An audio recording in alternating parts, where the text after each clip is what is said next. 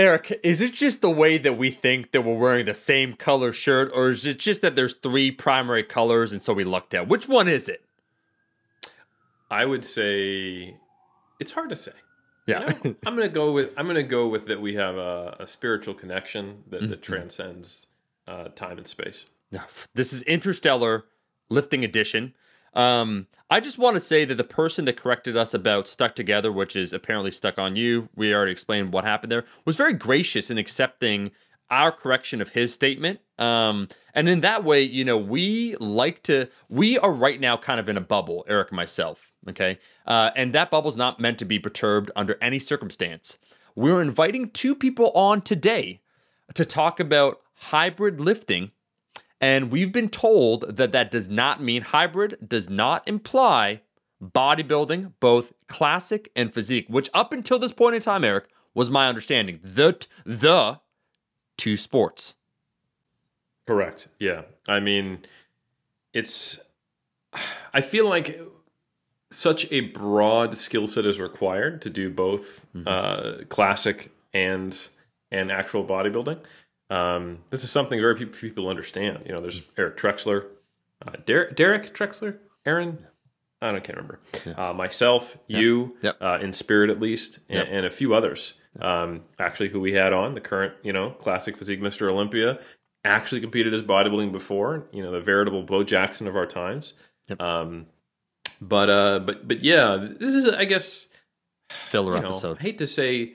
It's a no less accurate view of what a multi-sport athlete might be when we're talking to both Max Aita and Stefi Cohen. You know, Max has a lot of athletes training for the super total, the big five, if you will, not the well-known sporting goods store, but squat, bench, deadlift, snatch, and clean and jerk. While Stefi Cohen, having a background in CrossFit, powerlifting, Olympic weightlifting, is helping a lot of people who in our modern times are doing a little more than just trying to fix being ugly or trying to do the squat, bench, and deadlift because it's who you know, they follow on Instagram. They're actually interested in a more holistic approach to global conditioning, functional fitness, strength, and also looking the part. So yeah, it's a different perspective than, you know, classic plus regular bodybuilding.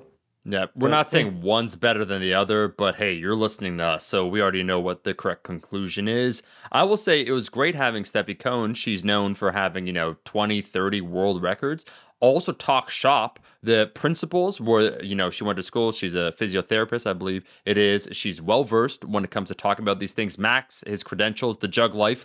Yes, Max, I'm one of the 7 listeners to that. So to get two people that haven't really met each other, but then we find, Eric, interestingly enough, that there's a lot of common ground with the way that they approach programming. And then to hear from them, yourself, talk about something more to lifting other than being really, really ridiculously good looking or also being very strong, how that buy-in, a buy-in for a long-term lifter, hearing some of the people that have been in this sport for such a long period of time, I think it's going to resonate for everyone. Even if you're just a casual lifter, you think to yourself, you know, we kind of put on our tribal identity. Eric was like, I'm a power lifter. Look, I'll always be a power lifter. I'm like, well, 2 years ago, you never picked up a barbell in your life, and suddenly you're all about this life. It's just very interesting to hear these different perspectives from well-seasoned veterans that also coach a lot of people. So they're not just talking out of their ass.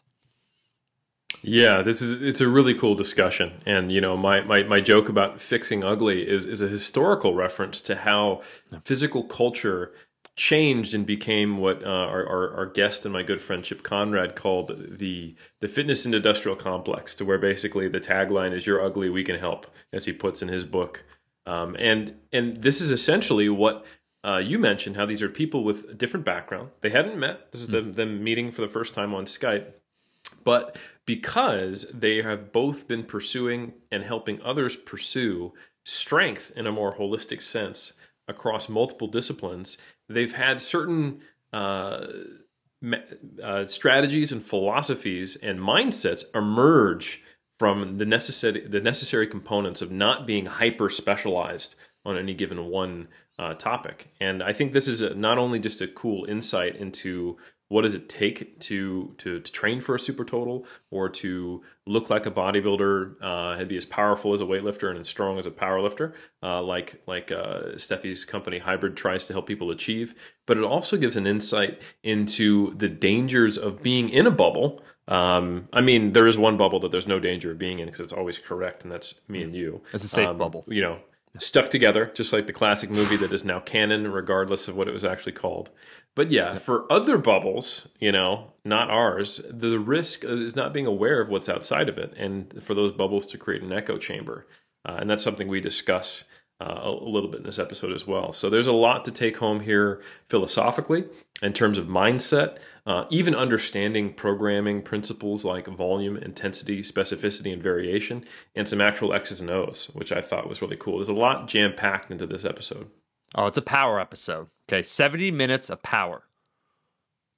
And strength. And aesthetics. You know, it has everything. It's got it all.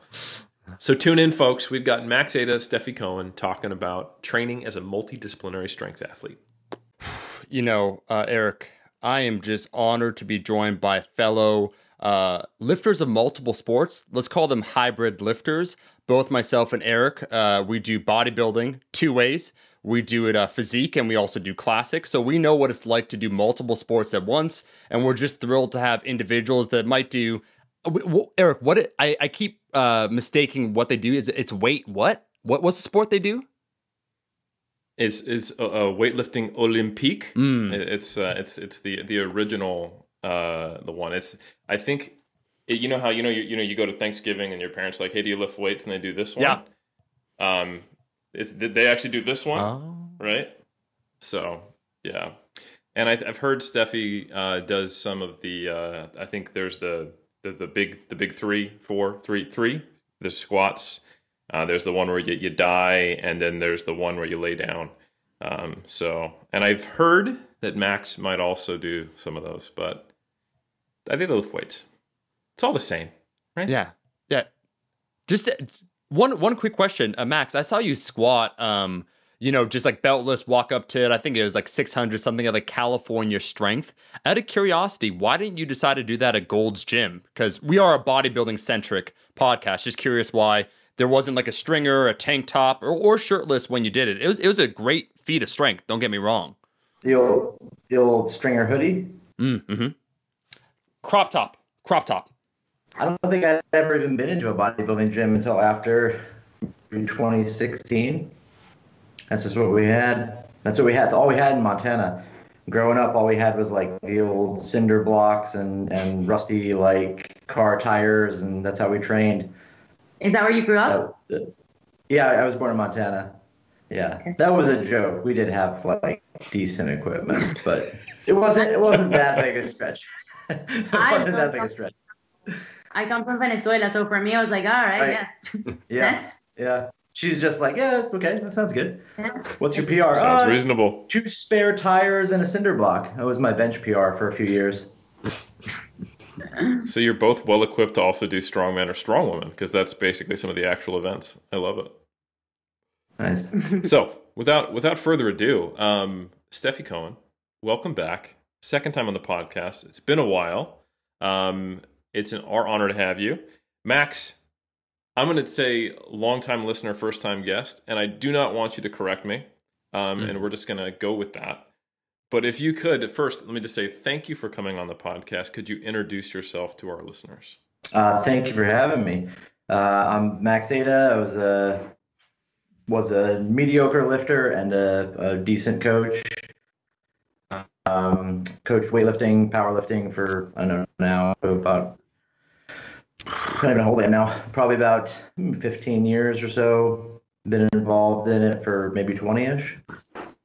I love it. Yeah, and so I think the reason why we brought both of you on, so Stefi, obviously, hybrid coaching, there's the specific implicit subtext there that you help people look like a bodybuilder, move like a weightlifter, and get as strong as a powerlifter. I'm sure I'm messing that up slightly, and I'll let you correct me. Yeah. And then Max, I nailed it? Yeah. Yes. All right. That's the first win of many.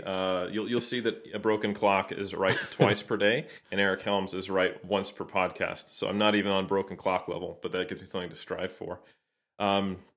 Max, I know you do a lot of specifically super total coaching for Juggernaut. So can you tell us a little bit what is the super total? Why is it super? And how do you get such a total?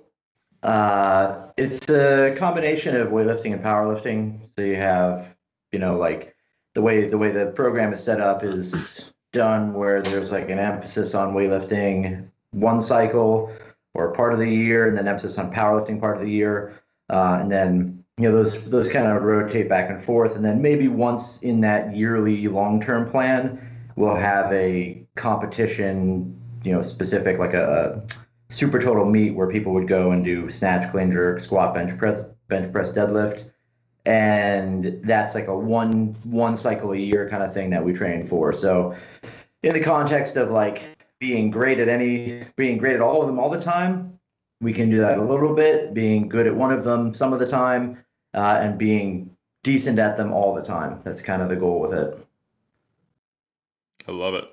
I think the reason why I wanted to have this podcast on is because this almost seems like a novelty to people today, the idea of combining these sports.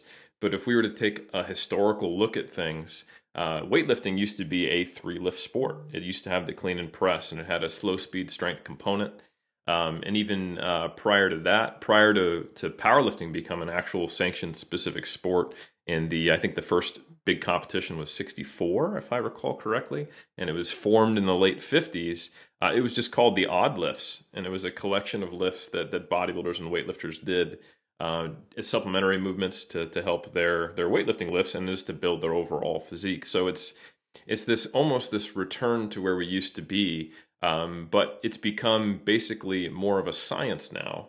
And I don't mean that in a sense that, scientists are doing it, but more so, I mean that because we've gone through the super specialization of weightlifting and the super specialization of powerlifting, trying to get the best of both worlds has become more of a balancing act than previously, where it seems that this is just kind of what people did.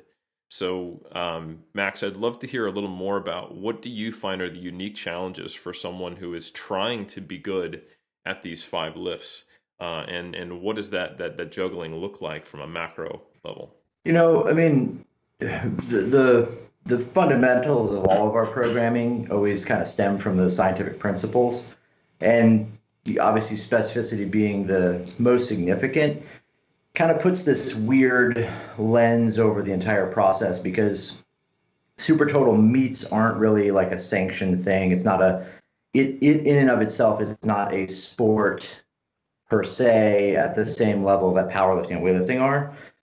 Maybe one day there'll be, super total events. I mean, there are some, but they're essentially just like, stapling together a USAW meet, a USAPL meet, or all of them together in one day or something like that. So it's that kind of, understanding is like, hey, specificity is going to be something that we are kind of inventing this sport, inventing this challenge to sort of train for. So that always kind of plays a role in it, designing the training programs, right? Sometimes of the year, we're going to have a lot more general phases because we aren't necessarily going to peak for snatch and clean and jerk when we're going into a powerlifting competition, right?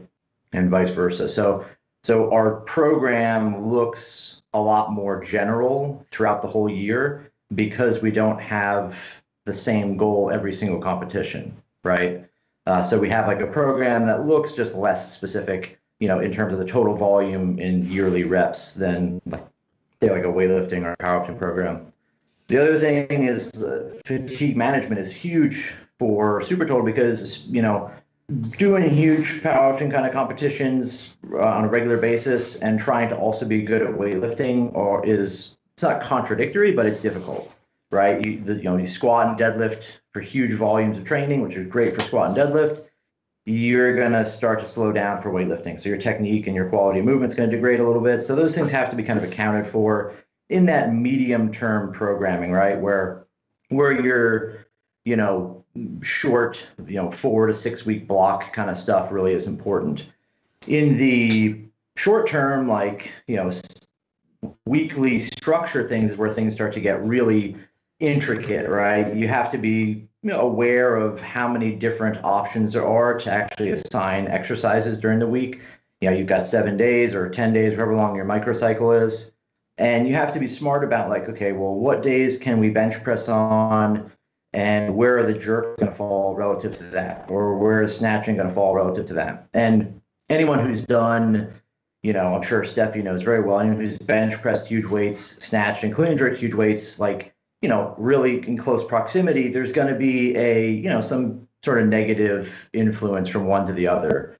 Whether it's minor for some people, whether it's major for others, you have to take that into account. But that's kind of the biggest hurdles for building a program like that, is to really put those pieces together and finding templates and structures and combinations of this organization that works well enough that the program can be productive without being sort of like too difficult to perform, right? If it's really radical and like, hey, you got to do, I want you to train every other day, and that includes Sunday, but then take Monday off, and then you got to do this and this weird stuff where, like, yeah, that logically makes sense on paper, but who wants to go in the gym in this weird schedule? It doesn't make sense to them, right? So I think there's always kind of, how do you piece together something that really makes sense and still is principle based? You're not in violation of anything too great. You're not, just kind of justifying excess volume here and there for no reason.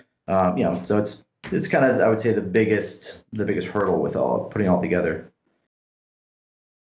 That's really cool perspective. It sounds like you need to balance complex variables with the simplest approach possible, right, and make sure that everything you're doing is actually intentional. Where maybe if you were just focusing on 3 lifts or 2 lifts, you could be like, maybe I can do X accessory. But in this case, you're looking at, well, okay, how can my big 3 be considered an accessory for my other 2, or vice versa? How can I kill 2 birds with 1 stone, or at least not have to make the least amount of sacrifices possible? And that makes a lot of sense. That's cool. Stefi, I want to kick it over to you now. With hybrid, I want to know, do you find yourself working with a lot of CrossFitters, competitive athletes, people with more intrinsic goals that kind of encompass aesthetics, strength, and performance? Or who is the typical person who you find doing this juggling act for? We work mainly with general population. Our demographic tends to be people who get tired of CrossFit and tired of being pulled in many different directions.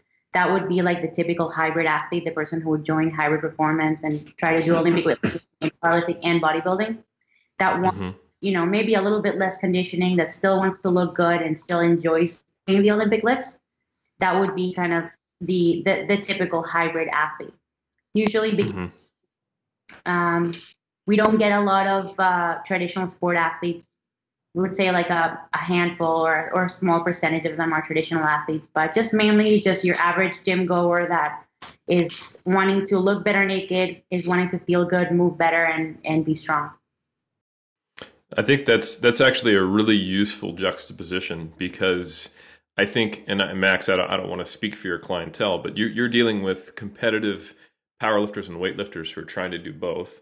Probably generally more intrinsically motivated athletes, because they're kind of self-creating this goal. And then on the other end of that spectrum, Stefi, you guys are working with more people who have non-competition goals, but are trying to do a lot of things at once. And I think we're in this kind of cool phase of the weightlifting world or the strength world, if you will, where it's not just about looking a certain way or being really, really strong on specific lifts. I think CrossFit's changed the face of things. There's a little more holism to what people are interested in, and it's great that you're providing coaching specific to that changing cultural environment of strength. So I guess for you, you're juggling many of the same things that Max is, but you aren't bound necessarily by competition dates. So what does your style of programming typically look like from kind of a high level when you're dealing with the folks you train? Yeah, so initially we did start hybrid with the intent of competing in super totals. And then I actually participated in a super total and was like, no, this is absolutely brutal. I cannot imagine putting people through this. Seriously, have you guys ever done one? I have done a gym super total on my own, and I am a crazy person, but I have not actually competed. I've done half marathons, I've done triathlons, I've done CrossFit competitions, I've done Go Rucks, and that was the most difficult event I've ever done. it was so brutal. You know, it required so much focus and strength and strong mindset that I don't know. And then I was done for like 2 weeks after that. Was it all on the same day, or was it back-to-back days? Oh my God. Yeah. Yeah, those ones are awful. Wow. So that kind of turned me off from the idea of even encouraging people to do super turtles. Obviously, if that's something that people want to do, like the 1-ton challenge, obviously I'm all for it. It's doable, like Max said. But, you know, for us and for me, the more that I've developed, the more that I've matured as an athlete, and the more that I've let my kind of education dictate the principles that I program by, is I like to focus on health, because I think that, you know, a lot of people get really impatient and focus on, okay, I want to squat 400 pounds, deadlift 500, whatever. And they forget that in the absence of health, strength can't exist, essentially, right? Like you can't try to put 500 pounds on your back if you're not in good health. So part of the approach of hybrid is incorporating principles and incorporating exercises, movements, and periodizing in such a way that allows people to move and feel like a human. Obviously directed towards the goal, right? Like I'm going to periodize the load to make sure that you're getting stronger in certain periods, or you're getting stronger in the lifts that you're going to compete in. But at the same time, I'm placing an even bigger and larger focus on making sure that you're feeling well. Because I think that's something that we really lose track of when we are hyper focused on a specific goal. So obviously health is one of the pinnacles there. And then the second one is, especially for all of our training programs, we offer like 16 or 17 different programs. The backbone, how I like to call it, of all of our programs, it's always strength.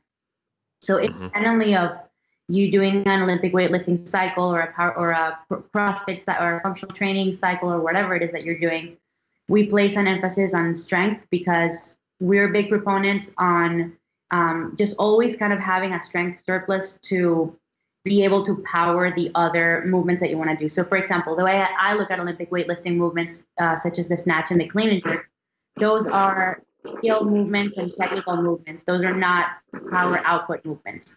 So I think that was the first kind of realization that I had, going from having a Bulgarian style coach. You know, my coach was from Cuba and was very Bulgarian style. We trained 9 times per week, you know, snatch, clean, jerk, snatch, clean, jerk, snatch, clean, jerk every day. And for me, it was switching to powerlifting and dialing down on the snatching, clean and jerk once I was already proficient. Right at that point, I had already been training for 3 or 4 years pretty seriously. And I noticed, okay, if I get my strength up, then that might help in my snatch, clean and jerk. I actually don't need to practice them that much, because I've acquired that skill already. What I need is to gain general strength so I can power those movements, essentially. Because there's no point on banging my head against the wall trying to fight for a 0.3 pound PR on the snatch when my front squat is 5 kilos below or above my clean, right? So obviously there is the law of diminishing returns applies here. Some people don't need more strength. The perfect example is Fernando Ruiz, who trains at my gym. You know, that guy can squat like 380 and pull like 360. That guy's good. He doesn't need any more strength training, right? He might need mobility. He might need general health. He might need some conditioning, you know, to get through his sessions. But I don't know where I was going with this. But ultimately, yeah, it's about being able to apply all of these different principles into a program, recognizing that health is the most important thing, and keeping strength as your backbone. I love it. That's you know. Go ahead, Max. I was gonna say, well, to Stefi, that's kind of cool that you had a Bulgarian coach, and you. When I was young, I trained with Ivan Abajev, and it's cool to hear that. Kind of listening to you say the exact same things I remember, where you're like, yeah, you snatch, clean, and jerk maximum 2 times, 3 times a day, every week, and then you feel weak, and you're like, yeah, if I was just a little bit stronger. And I'm like remembering back to those times, like, yeah, like I remember like doing like 12 sessions a week or something at the end of the week, and you're just like, you know, I could clean 170 or something, but I couldn't deadlift 180 or whatever. And you're just like, man, I wonder what would happen if I did some like RDLs or some bodybuilding, like, but of course then I never did. So I was always that like wondering, you know, I could have been good if I had done something different. But it's funny to hear you say the exact same thing, and you know, like that's a cool story. But yeah, and I'll tell you from my personal experience, transitioning in that kind of in between hybrid period that I had, where I was still trying to compete in weightlifting and in powerlifting. As soon as because it's like I actually spoke about this with Sebastian Oreb yesterday. It's like training blue balls. Like I'm literally for 4 years, I didn't really test my strength. I was only accumulating volume, accumulating 80, 85, 90%, like never touching that 100%. And the second that I was let go and actually started focusing on strength, obviously squat and deadlift went through the roof. And then my clean even went through the roof. I think I got like a 10-kilo clean PR after like a 6-month-long strength cycle. So obviously I don't, you know, approaches are highly individualized. I would never dare to generalize the results that I had from that particular style of programming to everyone, you know, but it goes the same for any other training style, right? You wouldn't necessarily say that the Bulgarian system would work for everyone. And in fact, it works for very few people, right? Yeah, Most when they try that approach. So it's just something that worked for me.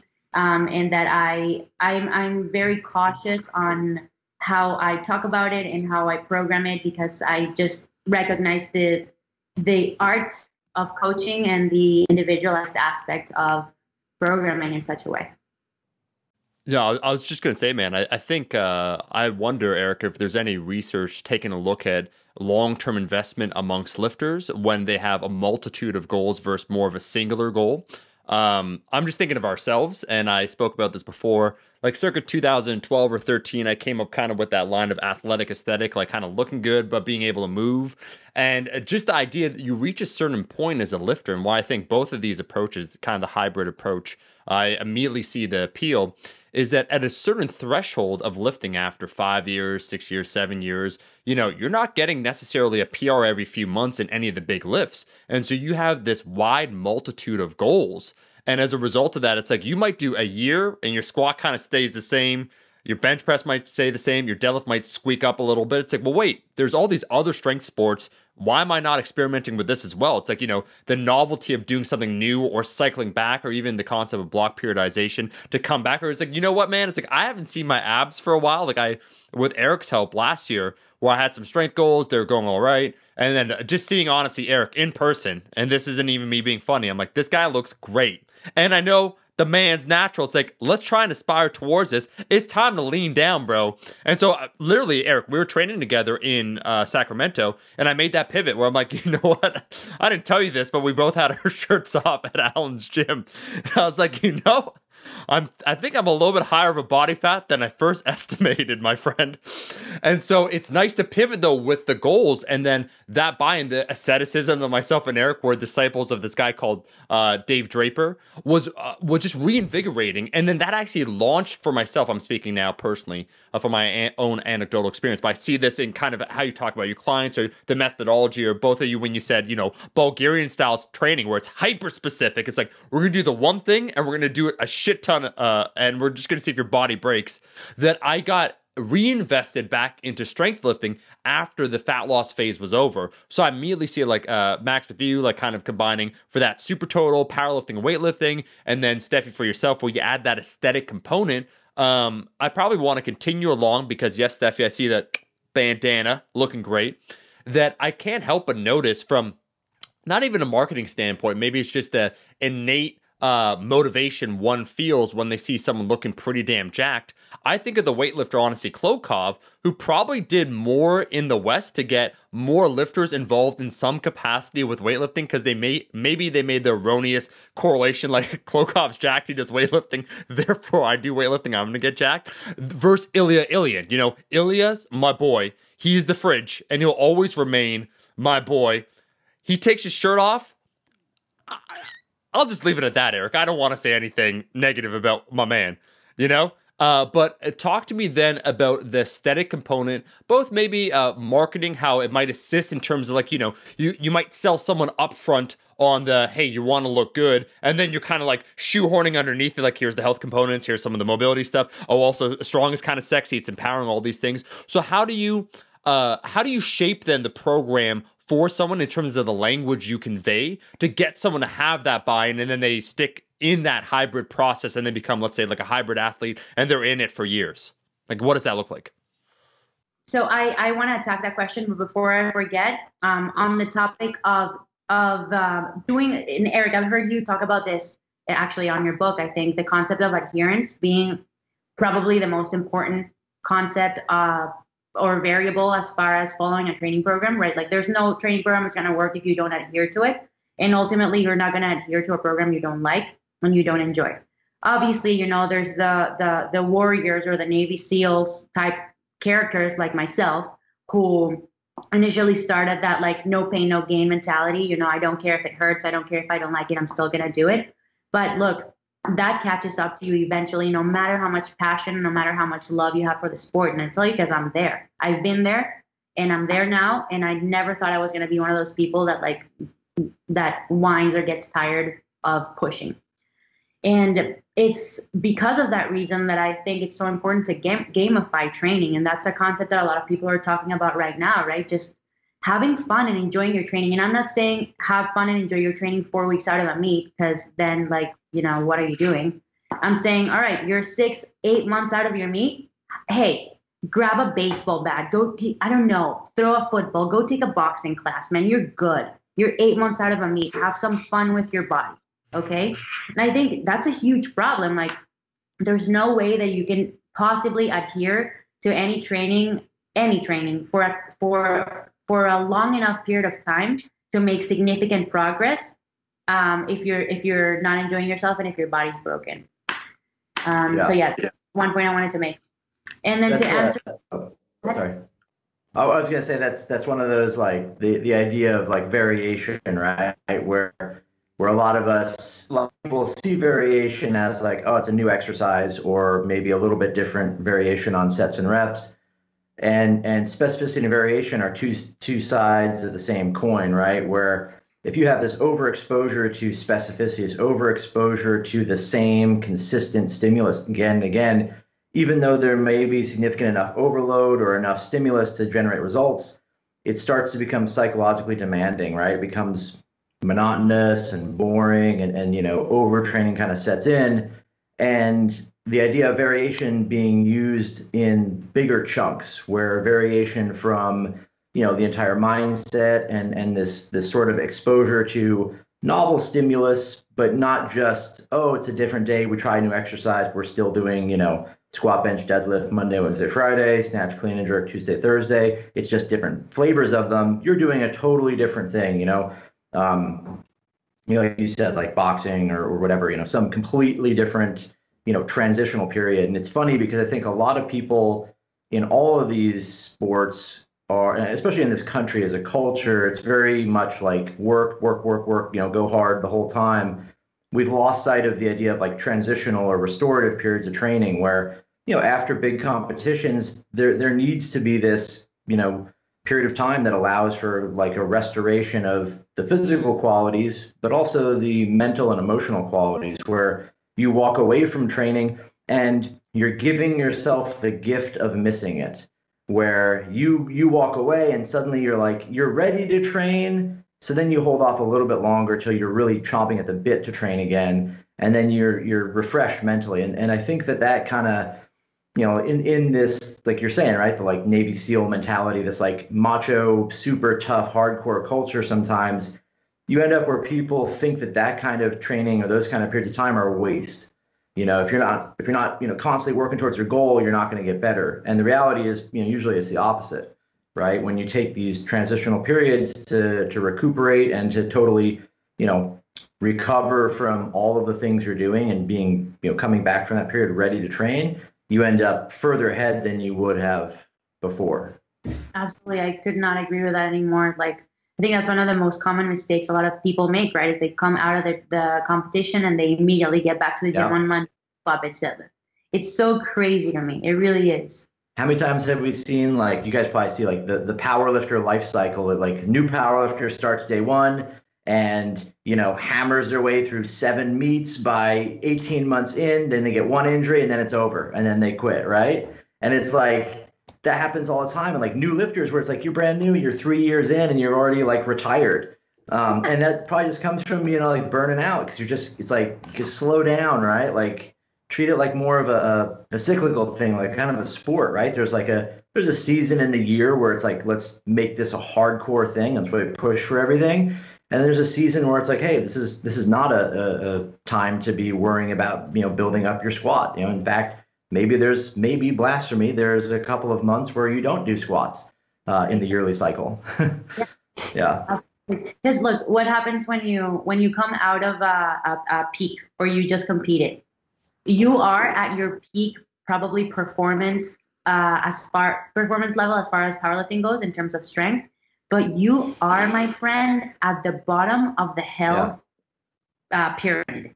You cannot walk a flight of stairs without losing your breath. You know, you probably your range of motion probably sucks. You're stiff. You're not in shape. You know, I feel so bad when I'm done with a meet. I'm like, oh my god, I'm in the worst shape of my life. Right. But yeah. I'm in strength shape, but I'm in the worst human shape. Yeah. It's not a good place. So yeah, you guys are both echoing some things that I've heard from some of our former guests. We've had both Dan John and also Chip Conrad on. And Dan John's been around forever. And I mean that as a sign of respect and not a knock at his age if he's listening.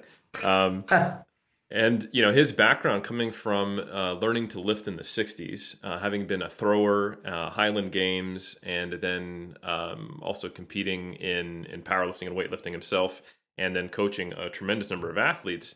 I think his perspective, the default, is almost kind of what we're getting to now from some of the strength sport that has looked at incorporating more elements.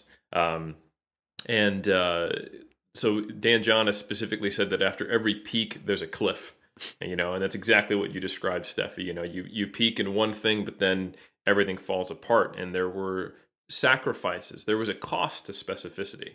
And what Chip Conrad has gotten at is he has taken a very holistic approach to everything. Like you guys were talking about the mental side of this, how that Navy SEAL mentality is almost treating the body as like the slave. You've got to put a chain around it, drag it down this thing, and it doesn't matter what you feel like, you're getting it done. And that's rewarded, lauded, and even seen as a key character trait of successful athletes. And like you were saying with that powerlifting life cycle, I see that as a key character trait of athletes who do not stay in their sport or have this thing they can recall, like, oh man, I remember back when I was an intermediate lifter, I totally wrecked myself, fell out of love with the sport, and I had to reframe it, and then I came back to it, and then I actually had a sustainable career. And I think in the people who really do have this, like a tremendous willpower and also a tremendous resilience to injury, they can extend that for maybe a decade, but then man, they're donezo. Like they're out of it. And I think we've seen those examples. I've seen some of those cultures have come and gone. I don't want to discount some of the contributions of those cultures as well, but I think Westside is a really good example. Yeah.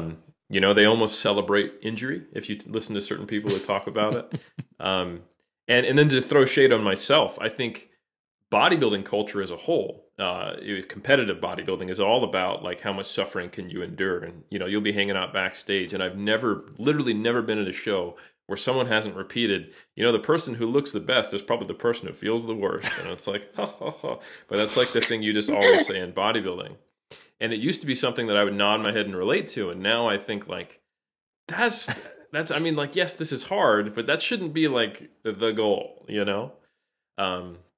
So this goes back to me, like the historical roots are really the key point here, is that when strength was seen as something like the original magazine, like the magazine that was the prototype for all of them today, it was called Strength and Health. And those two things wouldn't make sense on the cover of a magazine today with our kind of community's perspective. Like, they're almost antithetical in Picture some cases. Ronnie Coleman on it.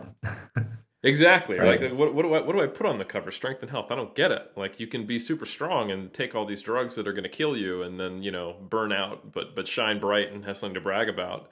It doesn't make any sense, right? But I think at a certain point historically, strength was seen as a quality of the body and an expression of health, and form followed function. So, Sandow would display the results of the strength he developed, which was the roots of bodybuilding. And strength was done in the pursuit of health. And all of these movements, like you were talking about, Stefi, were just basically expressions of the underlying qualities. Mm-hmm. And I think today, you'll see it in like the Instagram questions we get and stuff like that. Hey, I want to train for strength. Do I have to do squat, bench, deadlift? And I'm like, those are expressions of skill that require force production. That's not strength. That is a movement. You're becoming a specialist in movements. And I think that's something that's been lost. Like, I can't tell you how many times I've worked with people, talked to people, answered questions, and tried to break down some of these perspectives of people who think they have to do specific movements, rather than seeing them as these are little skill sets that I can apply my body's capabilities towards. And I think that philosophical paradigm shift seems to be something that underpins both of what you guys are talking about. Mm-hmm. That's really interesting that you mentioned that. So then how would you really measure strength if it's not through skill or power output or in a particular movement? Absolutely. Well, I tell you how we do it in the lab, but that's not very useful to anyone out there. But I think ultimately it is measured in however you want to express it. But like we forget that this little philosophical piece when we you see like the bar bend article or the cool thing in Sports Illustrated. Like, who's the strongest man in the world? Is it actually the world's strongest man right now? Is it Hafthor, or is it Ray Williams because he can squat that much? Or is it one of the top weightlifters because he's so powerful? And then what if he had trained for that sport, And then we go back to kind of missing the point. And I think if we view strength as a quality of the body that can be expressed through skills, just having that philosophical paradigm understanding prevents you from doing things that I think are counterproductive, like being so specialized that eventually it hurts you, or being afraid to not squat or bench or deadlift, or not realizing that perhaps the snatch and the clean and jerk work that you're doing is going to have significant carryover to your squat and your deadlift, and you don't have to find some way to make this Frankenstein program that actually just crushes you. So I think that's a great question, and ultimately, Stefi, I believe that yes, you're going to have to express strength through a movement. It's always quantified in some way.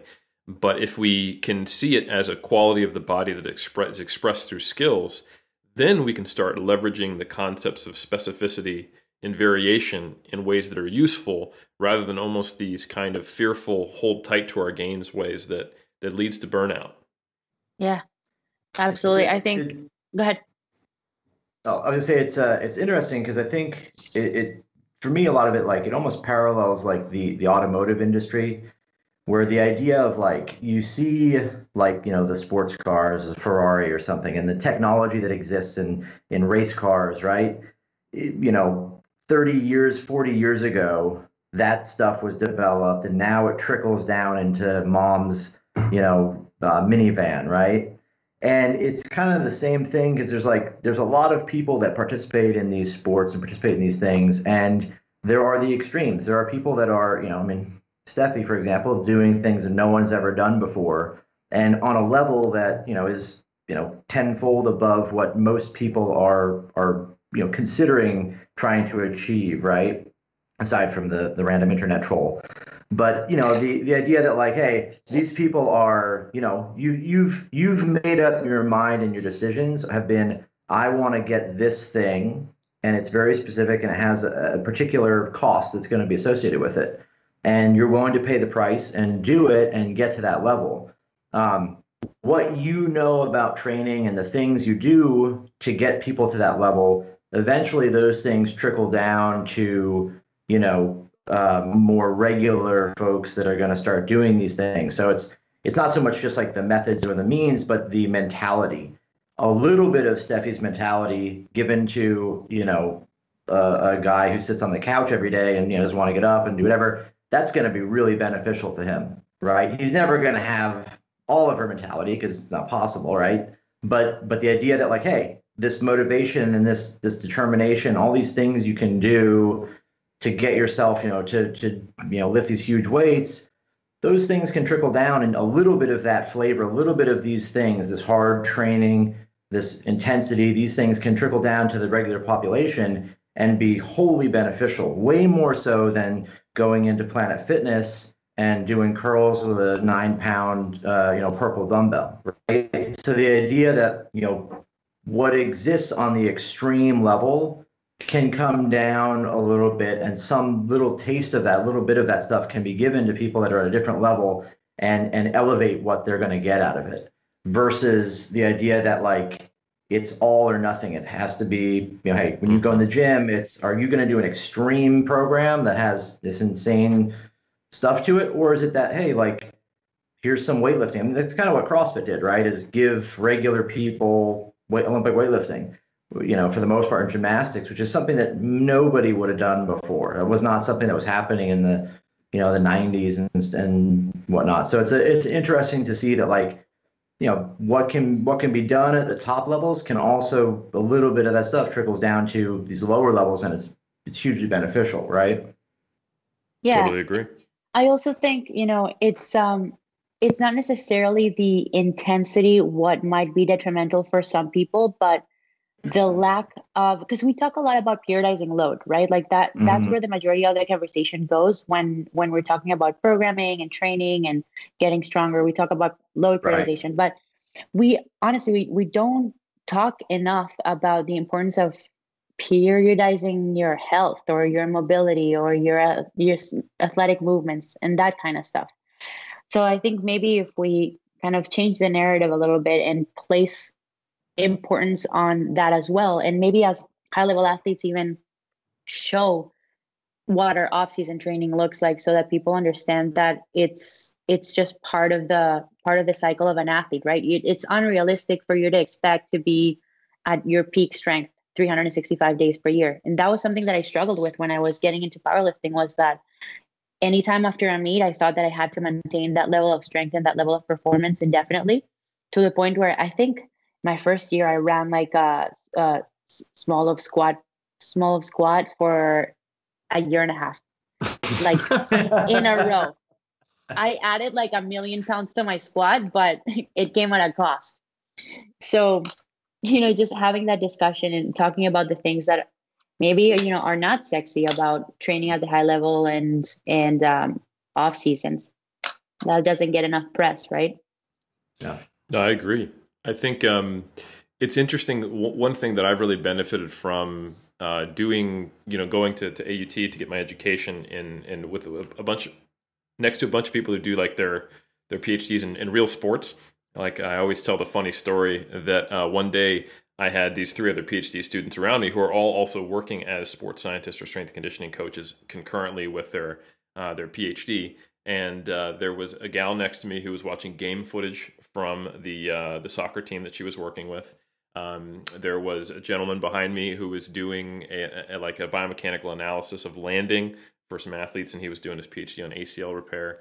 And then I had a rugby coach behind me also looking at an assessment of like a movement screen. And then I had a guy on my screen flexing and then going through quarter turns, and I'm like, we're doing the same thing, Nice. But so it was funny, and it led to a lot of ribbing and joking and good culture building. But the really cool thing was that some of the same terms carry different meanings depending on the specific area that you're in. So, for example, when I say periodization, like you said, Stefi, we all think like, oh, I'm manipulating load and volume. When you say periodization to a team sport athlete or team sport coach, they think, oh, I've got to build an aerobic base here, an anaerobic base here. I got to do skill stuff here. And then I've somehow just got to basically do whatever training won't break you, because we got to play a game every freaking week for the whole season. And it's, how do I not lose strength? While you're thinking, I just competed. How do I keep gaining strength from here? So I think it's really useful sometimes to get exposed to other sports. And I think that's one of the main benefits that I'd recommend someone who, if their narrow definition of strength is, squat, bench, deadlift, just follow some weightlifters, get their perspective. If you're a bodybuilder and you're thinking about, a variety of movements, but you always think about it from, what muscle am I training today? Well, like when you see the old programs where you put the deadlift on back day, and then you see these bodybuilders arguing about whether a deadlift is for your back or your legs. And I'm like, you're not asking the right question at all. You're in an echo chamber arguing about two versions of wrong.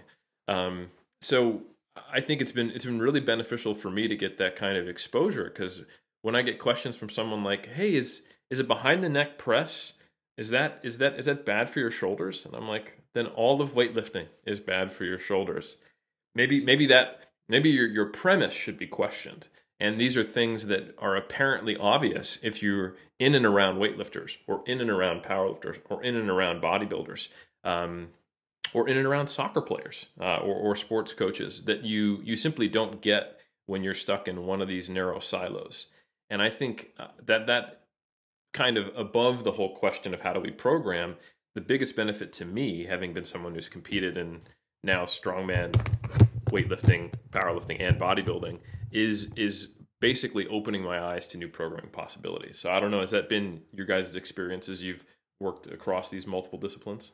Absolutely. Instead of, and the reason why I was interested in learning more about powerlifting and practicing it myself is because I think there's something to be learned about each different discipline, right? You have to stay open-minded and understand that, you might be able to pick up certain things from a weightlifter, pick up certain things from a bodybuilder, pick up some things from a strongman. That to me is one of the markers of good coaching, right? It always raises a red flag when someone is like overly invested in one particular camp. That is always a red flag. Even in physical therapy, you have the McKenzie camp, and then you have the ART camp, and then you have it's like, dude, why don't you just form your own opinion? All right. Grab techniques from different people and form your own, base it on your personal experience, on your anecdotes, on research, on what has worked for you and on your patients, and then form your own conclusion. So I think instead of dichotomizing training systems and sports, is more a matter of, okay, what can I integrate into my training program that will benefit the particular individual that I have in front of me, right? Because like I said, training is individualized. You can't try to put a square peg into a round hole. There's people that are going to benefit from snatching and clean and jerk to improve their, football performance. And there's people who that might be extremely detrimental. But by being open-minded and making sure that you have many tools in your toolbox, you just kind of expand your horizons as a coach and can assure that it'll help more people. Yeah, I love it. It's interesting because a lot of that, it's funny how that really sums up what the training for two sports thing, super total or hybrid stuff is. It's the idea that you're drawing someone like Klokov, well, can he do both sports? Yeah, I guess so. We're gonna try and see what happens, right? And so it's kind of neat that the entirety of the sport itself, or the training for both of these disciplines simultaneously is that literally the definition of what we're just talking about, right? Mm-hmm. Absolutely. And I can tell you for a fact that, at least from my personal experience, it is very hard to perform at the high level in both Olympic weightlifting and powerlifting. I tried. Mm-hmm. I tried for a long time, and it's really hard. The more you specialize in one, the more it hurts the other. Yeah. And, it becomes this balancing act of trying to get stronger, not losing your mobility, not getting slow. It is very hard. I tried. And like Max was saying, it's easier to be relatively decent in all of those movements, but it's really hard to be really good at all of them. So there's kind of archetypes too that come into the sport, where you might have somebody who's like yourself, was a good weightlifter, picks up powerlifting easily, or somebody who comes in as a great powerlifter trying to learn weightlifting. Totally different archetypes there. One's going to have much easier time, the other one's going to have a way harder time. And the other, as well, someone like Misha Kokliev or Klokov, these guys are essentially great weightlifters that are super strong, and they do some bench presses. Neither one of them was like a remarkably good bench presser, but they've got basically 90% of the thing. They just have to add a little bit to it. So it's funny to see that when you have those people come in. I've only ever had, I would say, only maybe Meg Scanlon was the one athlete that came in with a like triathlete background, powerlifting background, and picked up weightlifting. Going the opposite way, having people that come in as powerlifters and pick up weightlifting, to a comparable level, is so much more rare. Yeah, it seems to me that the characteristics that underpin a successful weightlifter are not just a question of magnitude. They're almost a binary question of do you have them or not, and did you develop them early enough? Whereas with a power lifter, there's very few people who can't get the mobility to meet the technical demands of a squat, bench, or deadlift. And you can simply, it's basically, can you get a solid foundation to build on top of? So I'll speak just if people are wondering who have not done powerlifting or weightlifting concurrently. As someone who started weightlifting when I was in my late 20s and had been powerlifting and bodybuilding for a while before that, getting that foundation to simply do the movements to feel confident building the strength on top of it has been the biggest challenge for me. Like, oh God, I don't have the shoulder mobility to do the snatch. All right, I'll go wider grip. Oh, no, I don't have the shoulder stability to be strong in the overhead position. Or like, this is great. I can power snatch more than I can snatch because I'm so slow under, but I have a decently strong pull. And if I move to what my body would quote unquote naturally want to do, I'll have a decent power snatch and my snatch will never develop. Or I can't flex my abs down and brace while actually get into full shoulder flexion. So now I have to like hollow out and extend. So it's been this constant system of I pull one lever and it feels like another one springs out of place. However, if I had started with weightlifting as a teenager, I would probably be carrying certain levels of shoulder mobility and technical timing and rhythm that would be necessary to have that foundation in weightlifting, but would not be in the way of me developing powerlifting. So I think in an ideal world, you probably want to do weightlifting first if you want to have the highest ceiling on both. Would you guys agree with that? Yeah, 100%. Yeah. I will say that there's definitely not like there's some rare birds out there that for sure are able to pick it up. Rare though. Yeah. I was gonna say it's Hayden and I usually we just test our snatch, clean and jerk every few months. Sometimes 6 months go by. Hayden recently tested out his snatch and came like 5 kilos below his best, which is just mind blowing to me. Mind you, Hayden's been doing weightlifting since he was 11, and powerlifting for about 4 years. That actually brings up something I did want to talk to you both about. So I think we've gotten into mindset, we've gotten into philosophy, we've gotten very big picture. One very interesting micro thing, which I think you guys would both be in a perfect position to talk about, since you both trained Bulgarian style, and even with the Bulgarian himself, in your case, Max, is that specificity is an extremely powerful tool, and therefore there have been systems which have leveraged it. But when you look at how powerful specificity is, the high frequency, high volume of highly specific work, it's also highly inefficient. And it seems to me to be a very blunt, powerful tool, but it can be used the way I would describe it in maybe a much more elegant tool. So for example, I did 6 months without snatching, did a snatch, and I was only 5 pounds off my max. I've actually experienced that many times, either through injury or with an athlete who hasn't been able to, get access to certain equipment, or due to burnout. Or I think what we're all probably going to experience when we get back to training after this whole COVID thing is that we may find our strength was a little more resilient or bounce back faster than we ever thought. Doing a singles every day. Like whenever you hear someone talking about working up to a max and doing max multiple times, they immediately go Bulgarian in their head, and they think it's got to be every day, twice a day, multiple times per week, etc. But I've found that some of my kind of default training when I'm trying to master like multiple different movements for maximum force production, like if I'm doing squats, clean and jerk, the big three, and some strongman movements, which is kind of my like home-based training, is that my default position is just to work up to moderately heavy singles on a handful of lifts, and then be very choosy and picky about what accessory movements or where I want to get my volume. Because even just working up to a single at a moderately high RPE 1 to 2 to 3 times per week seems to be an extremely powerful stimulus to at least maintain something while other things grow, or to actually push a lift forward if I'm not that experienced or if it's been a while since I've come to it. So that's kind of what I'm getting at with this whole exposure to other philosophies, is if you think of doing heavy singles only in Bulgarian style, then it seems to crowd out everything else. It's the only method. There is no volume. It's just high frequency, high RPE singles. But if you can go, hold on, this is a really powerful tool. How can I incorporate it in a different way? Then it opens up new doors. So I wanted to hear your guys' thoughts on that specifically, and how to use specificity in a way that is maybe more efficient rather than less, taking that kind of ultra-specific approach.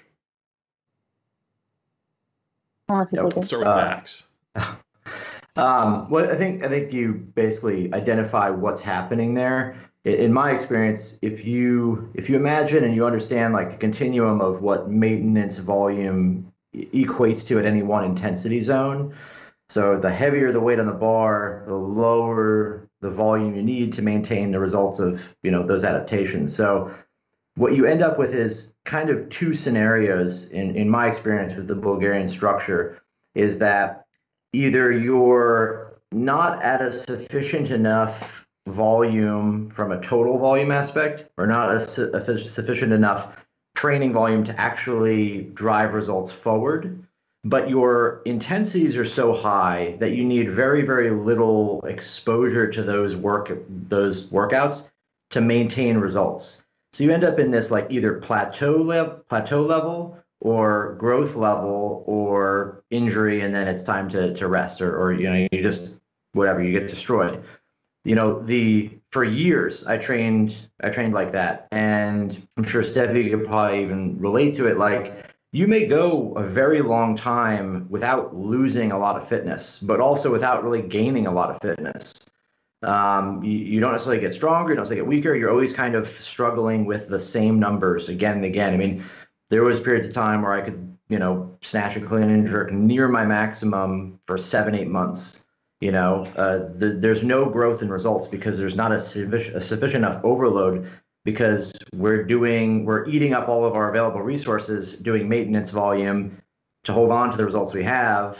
So it's like this catch-22, right? We're shooting ourselves, or we're cutting off our nose to spite our face, right? We're never actually in the place where like, hey, we can actually like pull back on the volume and devote it to other things that would bring our results up. And so that's sort of like the ultimate like quagmire you get into with the Bulgarian system, is that without without some kind of injection in the system of volume or some large change, nothing's going to grow. You're not going to increase. You're going to have a really high plateau. You're going to hit 90-95% regularly, and then the off chance, great day, you hit like a PR or something. But it's difficult to have like a growth kind of trajectory where hey, we're training and we move up because we've got sufficient overload, enough fatigue management in place to allow us to do those kind of things. So that was kind of my experience with the Bulgarian system, where it fell apart. There's plenty of people that are super tough that can train it, and a lot of people ask, people always ask about like the Bulgarian system as though it's this really extreme thing, like, how did you do it, or how did somebody do it? And I always found the reality is it's not that. It's like anything else, right? You get used to going heavy all the time. Yeah, you feel like shit and you're beat up, but just as much as you would if you were doing, 6 sets of 8 or some shit like that, right? So you get accommodated to what it is. You get used to the kind of struggling and the whatever, feelings you have when you're training that way. Outside of that, though, it becomes a difficult system to manage because it's once you step away from the idea of the dogma of what it is, and you're like, well, you know what, I should add some volume in here. Then the question becomes, well, okay, if I add some volume, maybe I should also like not do singles all the time. Maybe I'll do a little bit like triples here.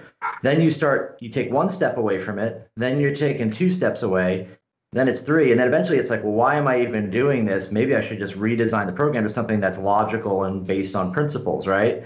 Or based on, you know, some other system. And so that always became this, for me at least, like the struggle of it, like what it is and how it was given to me in the different forms it was given, always led to that question of, if I change this, and I know that there's 5 or 6 good changes that need to happen for it to be a good program or a better program, is it still the Bulgarian system? And if not, then what's the point of like doing halfway in between, right? Why not just go to something that makes a lot of sense, that's way more effective, that is a system that is, you know, like the sum of the parts is greater than the whole, versus something like Bulgarian system where, you know, the sum of the parts is less than the whole, right? Or vice versa, I guess, on those. But yeah, so that was kind of my experience with it, where it's great at maintaining a certain clip, a certain pace and ability level. And there are definitely growth times you can have in it. But for the most part, you know, like we talked about, like, hey, if somebody goes in the gym and they just do strength training, then out of nowhere they go and they snatch, you know, 6 kilos under their PR, or whatever, or, you know, you're always at like 82% of your PR. Those are cool scenarios, but the reality is, like, if you were to say, hey, there's $1 million on the line at this weightlifting meet, what system are you going to use to train for it?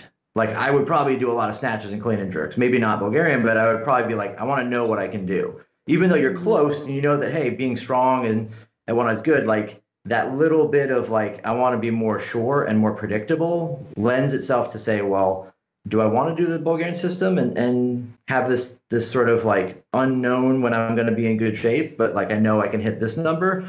Or do I want to be in a place where, hey, predictably on this day, I know I'm going to be peaked and I'm going to be ready to hit a big number? Totally makes sense. Stefi, any thoughts on that point? Yeah, absolutely. There's absolutely no doubt that specificity matters. You know, you're going to get better. Ultimately, you're going to get better at the movement that you practice the most, right? But I think that specificity is kind of a double-edged sword. And the question shouldn't be whether or not specificity matters, but when does specificity matter? I think that's a more important question, because I think a common mistake for a lot of people, especially beginner intermediate lifters, is to look at an elite level lifter and ask them what their training looks like now.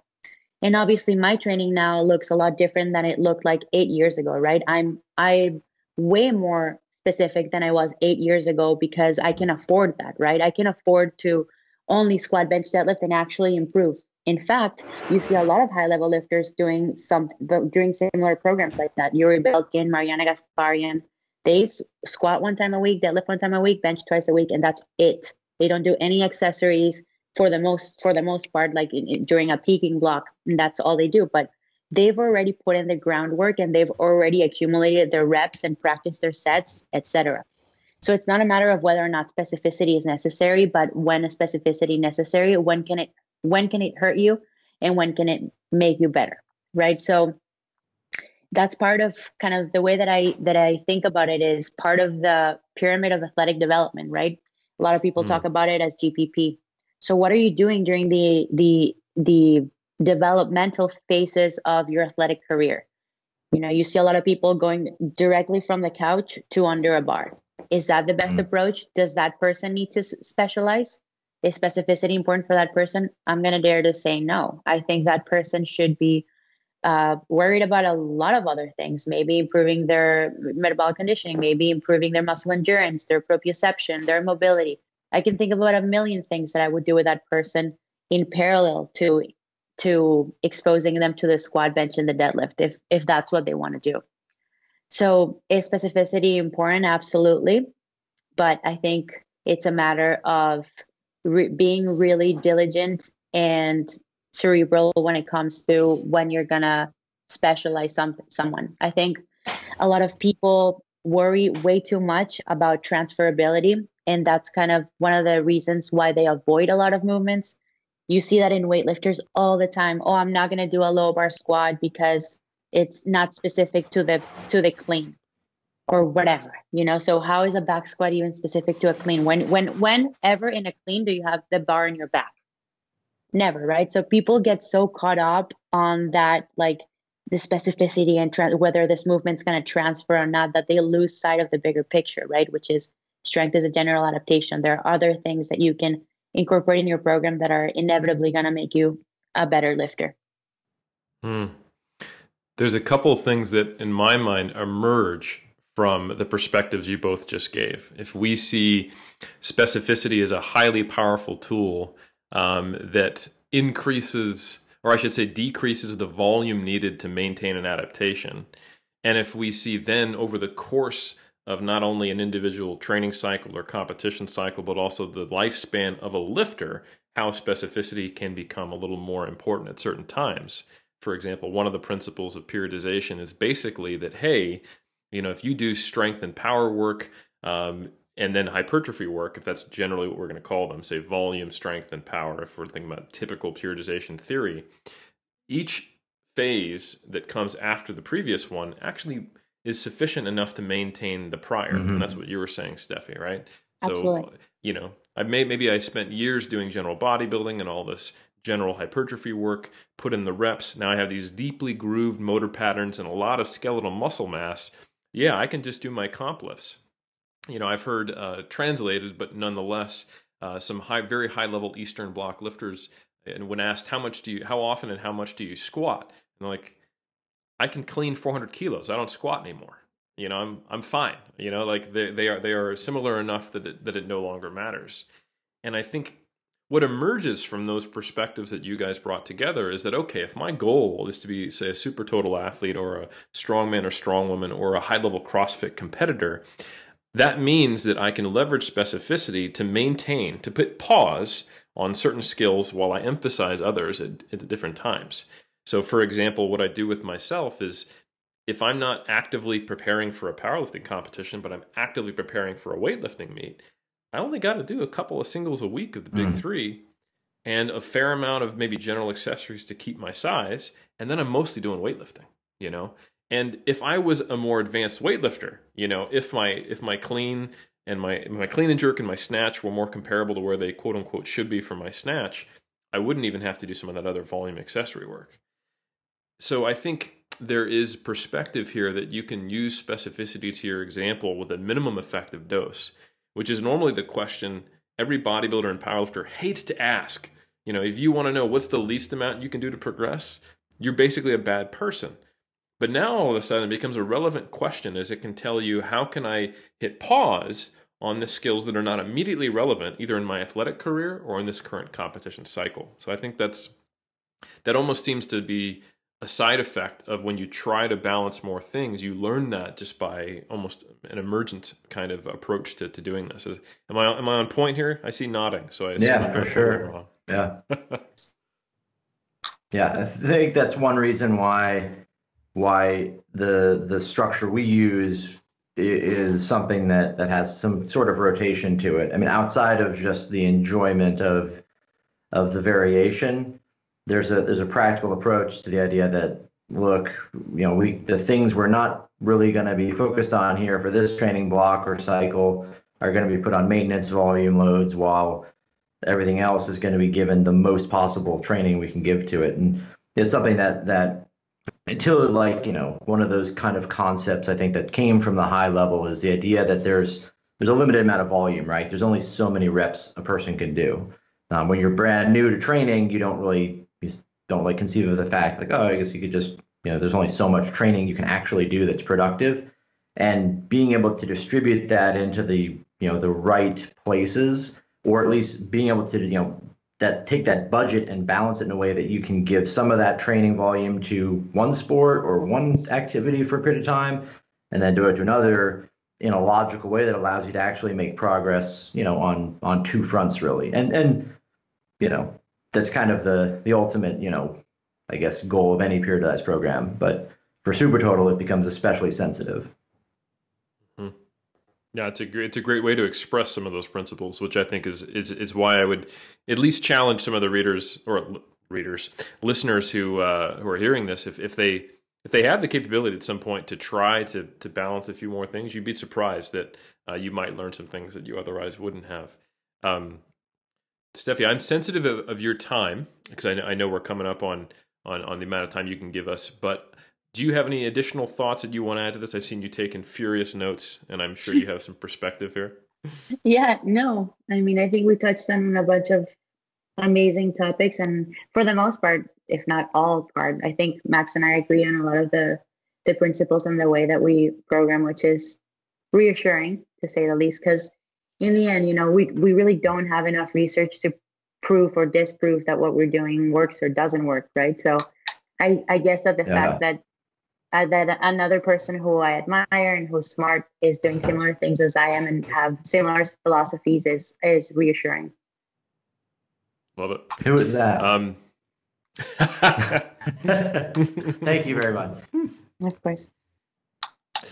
So I think at this point it might be apt to open the floor and if there's any kind of closing comments, or maybe we'll frame it this way: if there's any closing advice that you can each give to athletes or coaches who are out there who are looking to be multi-sport strength athletes, either competitively or non-competitively, what would that be? What are some of the key points that they might need to know?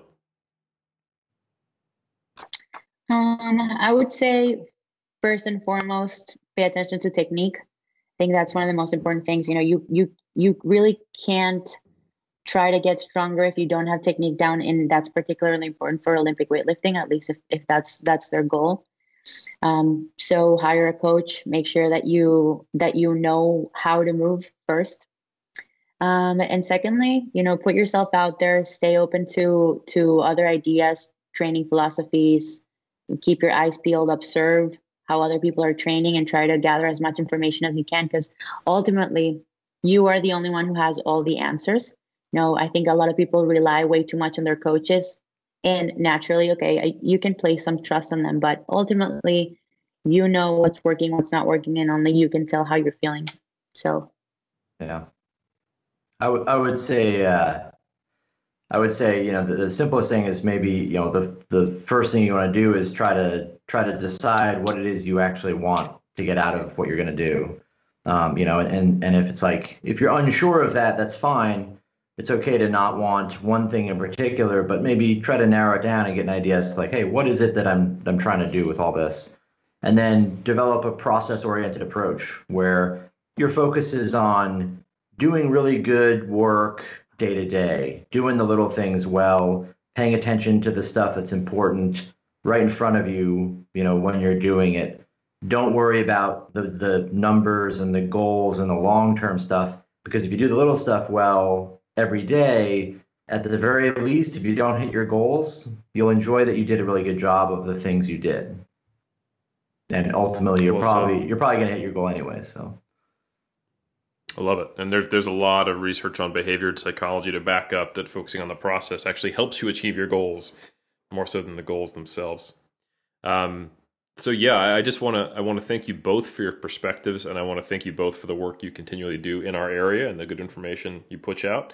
And if folks want to learn more about what you guys are doing, Stefi, where can they find you? You can find me at Stefi Cohen. That's it. Easy. Easy. Just big dogging it. You know my name. You know where to find me. Come on. Max, how about you? You can find me Max_Aita at Instagram. Awesome. Well, once again, greatly appreciate your guys' perspectives and your experience. Omar, for you, my friend. Eric, can I just offer one final piece of advice? Please. Yeah. And you're the one I've been waiting to hear from. Yeah, I wouldn't listen to these two losers because it's actually all about West Side for life. I knew I was immediately suspicious of both of you. Max, Abajev, I train with the Bulgarian method, whatever. And Stefi, you might have some world records or whatever. But the fact that both of you don't use resistance bands in your weightlifting programming as accommodating resistance just makes me immediately suspicious of everything you've done. So there's actually really 3 opinions here, Eric. So I just want to shoehorn that in at the end. But yeah, it was great having you guys. We'll link everything in the description. Go ahead, follow them. Hybrid coaching, good stuff. If you want to leave a rating review on iTunes, it could help us out. If you're on YouTube, go ahead and drop a comment. We're here every single Monday from now to eternity, and we'll see you in the next one.